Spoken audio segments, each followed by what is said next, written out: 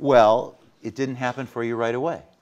No, it did not. It did not. It took a while. Yeah. It didn't start until 86. How old were you then? 50.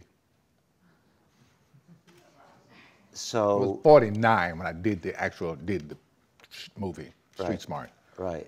That's pretty interesting because you feel like you've had somewhat of a full career having made 50 movies since 50. I always say, no, it didn't have to happen at all. Right.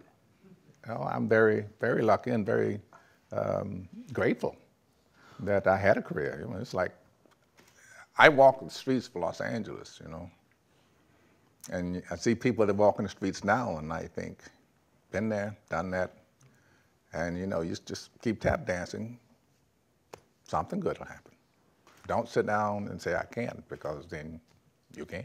I think it pertains to a group of students who are, most of whom are still in their 20s, and who feel the sort of burden of precocity and having to think that it's all going to happen right away.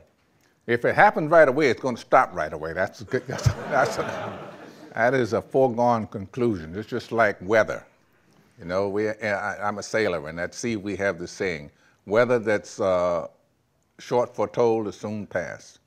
Long foretold, long last.